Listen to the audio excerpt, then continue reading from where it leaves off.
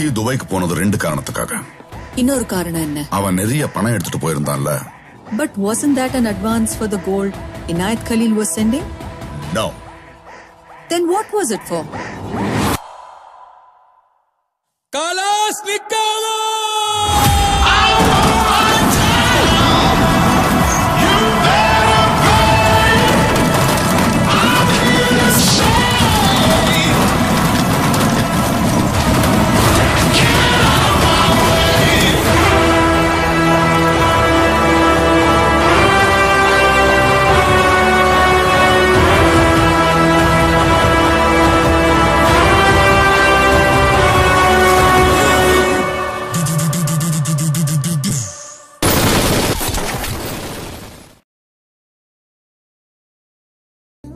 ലോയോല college. അവിടെ visual communication പഠിക്കാൻ വന്ന അവനെ നോക്കി പ്രിൻസിപ്പൽ പറയുന്നുണ്ട്, ഇവൻ ഇത് കംപ്ലീറ്റ് ആക്കുമോ?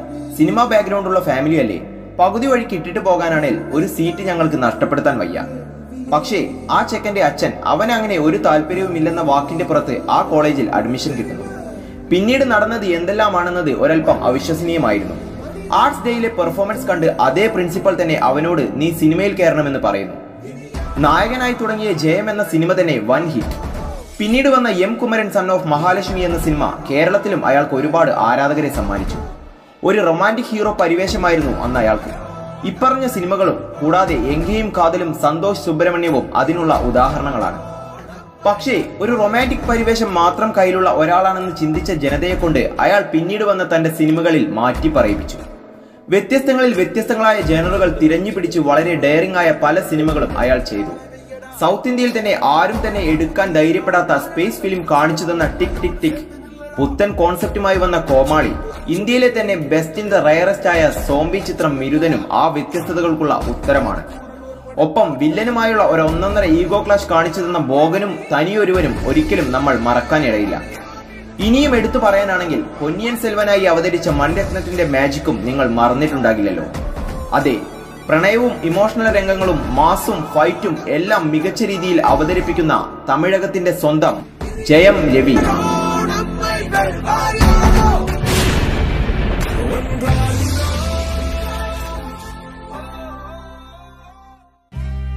ഇനി പറയാൻ പോകുന്നത് അഭിനയത്തിന്റെ കാര്യത്തിൽ യാതൊരു കോംപ്രമൈസിനും തയ്യാറാകാത്ത ഒരാളെ പറ്റിയാണ്. സിനിമയുമായി വലിയ ബന്ധമൊന്നുമില്ലാത്ത കുടുംബത്തിൽ നിന്നുമാണ് അയാൾ വന്നത്. പക്ഷേ ഹാർഡ് വർക്ക് കൊണ്ട് അയാൾ സിനിമ എന്ന സ്വപ്നം നേടിയെടുത്തു. ഇന്ത്യ മൊത്തമായി ട്രെൻഡിംഗ് ആയി മാറിയ അലേ പായുധ എന്ന മണിരത്നം സിനിമ അയാളുടെ ഗ്രാഫ് തന്നെ മാറ്റി. അതിൽ ഒരു വാക്മാനും തലയിൽ വെച്ചുകൊണ്ട് സ്ക്രീനിന് മുന്നിൽ അയാളെ കണ്ട സമയം തിയേറ്ററുകൾ ആർപ്പുവിളികളാൽ മുഴങ്ങി. പിന്നീട് അഭിനയിച്ച സിനിമകൾ ഓരോന്നും ഒന്നിനൊന്നും മെച്ചം.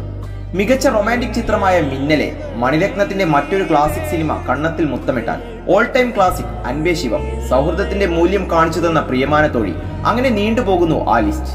മൊത്തം ഒരു റൊമാൻറ്റിക് ചോക്ലേറ്റ് നായകൻ എന്ന പട്ടം ആ ക്യൂട്ടായ ചെക്കന് അന്ന് ആരാധകർ നൽകി. മികച്ച ഒരു കൂട്ടം സിനിമകൾ അക്കാലത്ത് ഇറങ്ങിയെങ്കിലും അയാൾ നിശ്ചലമായി പോയ ഒരു കാലം വന്നു. അയാൾ ഇൻഡസ്ട്രിയിൽ ഇപ്പോഴും ഉണ്ടോ എന്ന തരത്തിൽ സിനിമാ പ്രേമികൾക്ക് ചിന്തകൾ വന്നു തുടങ്ങിയ സമയം. ചെയ്യുന്ന സിനിമകൾ വിജയം നേടുന്നില്ല, മികച്ച സിനിമകൾ അയാളെ തേടിയെത്തുന്നില്ല. പക്ഷേ കഴിഞ്ഞെന്ന് പറഞ്ഞ ആ കാലം അധികം നീണ്ടു നിന്നില്ല. തെരുവിൽ നിന്നും ബോക്സറായി മാറിയ ഏഴിമതിയെ വിജയിപ്പിച്ചു കയറ്റിയ പ്രഭു സെൽവരാജ് എന്ന കഥാപാത്രം എല്ലാറ്റിനുമുള്ള ഉത്തരമായിരുന്നു.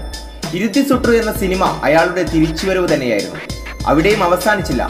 വിക്രം വേദയിലെ ആ പോലീസ് ക്യാരക്ടർ ഗംഭീരം തന്നെയായിരുന്നു. ചാർലിയുടെ റീമേക്കായ മാരായിലും അയാൾ പെർഫോമൻസ് കൊണ്ട് ഞെട്ടിച്ചു. ഒപ്പം നമ്പി നാരായണനെ അസാമാന്യമാം വിധം അവതരിപ്പിച്ച റോക്കറ്ററി എന്ന സിനിമയും അയാളുടെ ആക്ടിംഗ് സ്കിൽസ് കാണിച്ചു തന്നു. ഇനിയും അയാളുടെ അഭിനയത്തിന്റെ കാര്യത്തിൽ സംശയമുണ്ടെങ്കിൽ ആയുധെഴുത്ത് എന്ന മണിരത്നം സിനിമ കൂടി ഒന്ന് നിങ്ങൾ കണ്ടാൽ മതി. അതെ, എന്നും തമിഴന്മാരുടെ മനസ്സിലെ മാഡിയായി ജീവിക്കുന്ന ദ മാഗ്നിഫിക്കന്റ് മാധവൻ.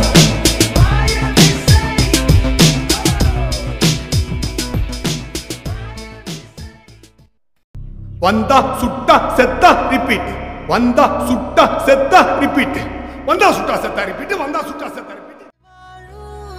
ഹോട്ടലിലെ ജോലി സമയം കഴിഞ്ഞിരിക്കുന്നു. അയാൾ തന്റെ വീട്ടിലേക്ക് നടക്കുന്നു. നാളെ കാണാനുള്ള ഡയറക്ടർമാരുടെ ലിസ്റ്റ് അയാൾ എടുത്തു നോക്കി. ഇപ്പോൾ തന്നെ കുറെ പേരായി. പക്ഷേ അയാൾ ഒരിക്കലും അഭിനയം എന്ന രീതിയിൽ മെയിൻ സ്ട്രീമിൽ എത്തിയിരുന്നില്ല. ചില സിനിമകളിൽ അയാൾ അസിസ്റ്റന്റ് ഡയറക്ടറായും ജോലി ചെയ്തു. പിന്നീട് അയാൾ സംവിധായകനായി ചുവടുവെച്ചത് തല അജിത്തിനൊപ്പം വാലി എന്ന സിനിമയിലൂടെ. പിന്നീട് സാക്ഷാൽ വിജയ്ക്കൊപ്പം ഖുഷി എന്ന ആ ഓൾ ടൈം ഫേവറേറ്റ് മൂവി സംവിധാനം ചെയ്തുകൊണ്ട് അയാൾ തമിഴ് സിനിമാ ലോകത്തെ ഒരു മികച്ച സംവിധായകനായി മാറപ്പെടുകയായിരുന്നു. പക്ഷേ അയാളുടെ ആഗ്രഹം അഭിനയമായിരുന്നു. അഭിനയ രംഗത്തേക്ക് അങ്ങനെ ഒരാൾ കാൽവെക്കുകയില്ലെന്ന് എല്ലാവരും പറഞ്ഞു. എന്നാൽ ആ പറഞ്ഞവരുടെയൊക്കെ മുന്നിൽ നിന്നുകൊണ്ട് തന്നെ അയാളുടെ ഉയർത്തെഴുന്നേൽപ്പാണ് നമുക്ക് കാണാനായത്. ആരാധകരുടെ വൻ കടലിലേക്ക് അയാൾ കയ്യടികളുടെ വരവേൽപ്പുമായി വീണു. തമിഴ്നാട്ടിലും കൂടാതെ കേരളത്തിലും തെലുങ്കാനയിലും ഫാൻ ബേസുമായി അയാൾ നിവർന്നു നിന്നു. ഇരവിയിൽ നിങ്ങൾ കണ്ട അരുൾ എന്ന ക്യാരക്ടർ അയാളുടെ അഭിനയത്തിന്റെ തുറന്ന അവതരണം തന്നെയായിരുന്നു. പിന്നീട് മെർസലിലെ വില്ലനായും ജിഗർ തണ്ടയിലെ ഫിലിം ഡയറക്ടറായും മാറിയ അയാൾ ജനമനസ്സുകളിലേക്കാണ് ചേക്കേറിയത്. സൈഡ് റോളിൽ വന്ന പല സിനിമകളിലും അയാൾ നായകനും ഇതേ സ്കോർ ചെയ്തു.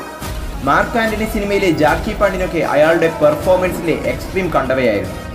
മാനാടിലെ ആ പോലീസ് വേഷവും ആർക്കാണ് മറക്കാൻ സാധിക്കുക? നായകനേക്കാൾ കൂടുതൽ കയ്യടി എല്ലാ സീനിലും അയാൾ നേടിയെടുക്കുകയായിരുന്നു.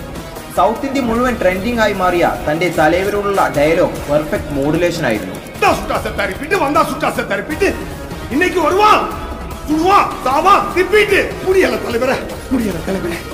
ഇനിയും അയാളുടെ പെർഫോമൻസ് ലെവലിൽ നിങ്ങൾക്ക് സംശയമുണ്ടെങ്കിൽ നിങ്ങൾ ആ സ്പൈഡറിലെ വില്ലൻ കഥാപാത്രത്തെ ഒന്ന് ഓർത്തെടുത്താൽ മതി. ഹോസ്പിറ്റലിന് മുന്നിൽ നിന്നുകൊണ്ട് ജനങ്ങളുടെ കരച്ചിൽ ശബ്ദങ്ങൾ ആസ്വദിക്കുന്ന ആ രംഗം നമ്മളിൽ എന്തെല്ലാമോ വികാരങ്ങൾ ജനിപ്പിച്ചിട്ടുള്ളതല്ലേ? അതെ, അയാൾ തന്നെ. എക്സ്ട്രീം ലെവൽ ആക്ടിംഗ് കൊണ്ട് കാണികളെ കയ്യിലെടുക്കുന്നവൻ, അസാധ്യ കോമഡി ടൈമിംഗ് കൊണ്ട് നമ്മളെ പൊട്ടിച്ചിരിപ്പിക്കുന്നവൻ, the terrific actor SJ Surya.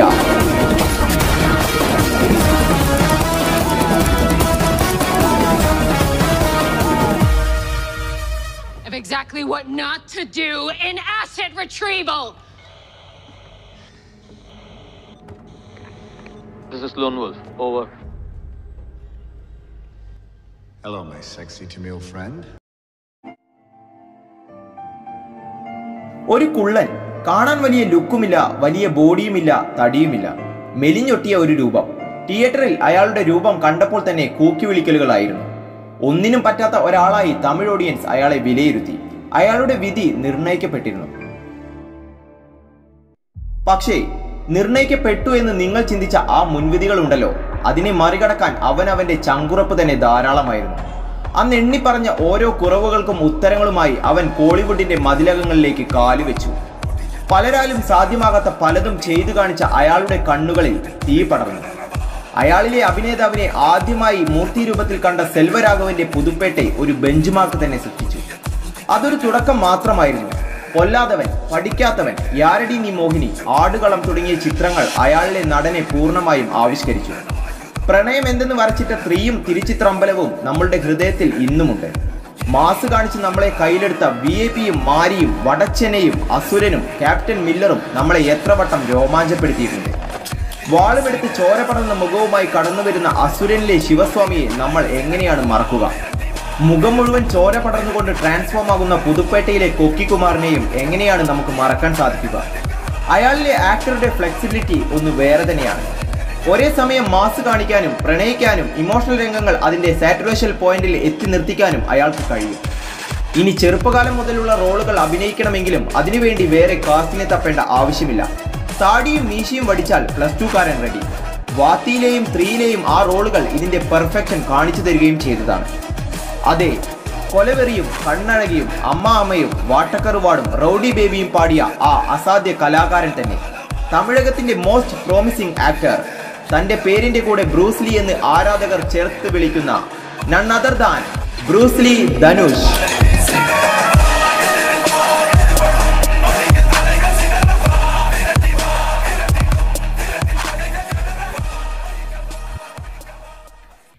MGR பார்த்திருக்கேன், சிவாஜியை பார்த்திருக்கேன், ரஜினியை பார்த்திருக்கேன், கமலை பார்த்திருக்கேன்.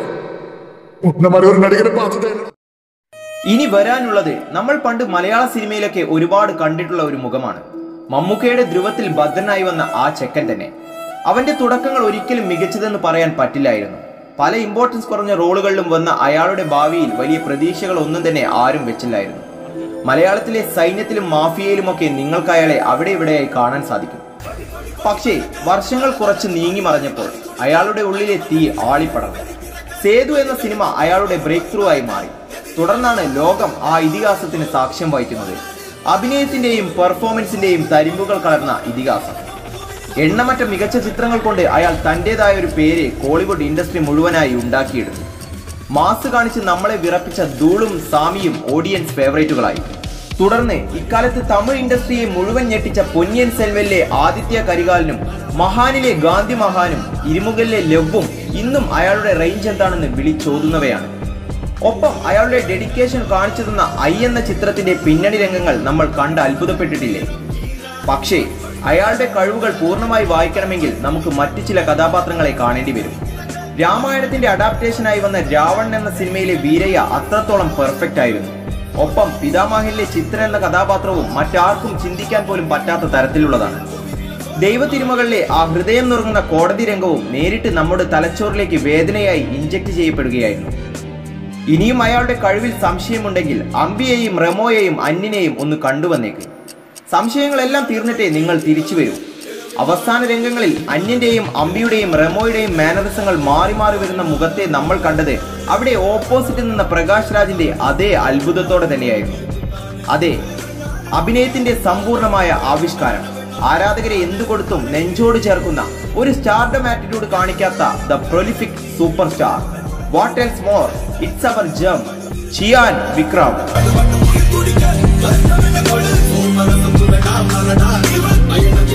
I